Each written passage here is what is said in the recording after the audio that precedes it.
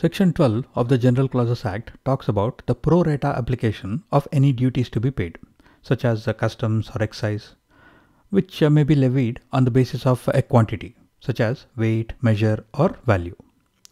This again is common sense, because if the duty to be paid on a 100 kg bag of rice is 100 rupees, then the pro rata duty on a 25 kg bag will be 25 rupees, and the pro rata duty on a 200 kg bag will be 200 rupees.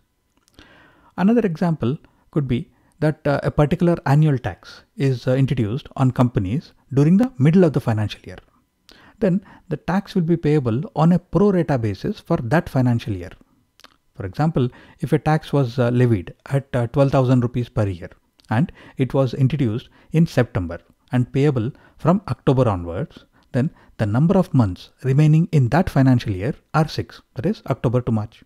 Therefore, the tax payable will be pro rata for 6 months for that year, that is 6,000 rupees. For the next year, because we are talking about a full financial year, then the full 12,000 rupees will be payable.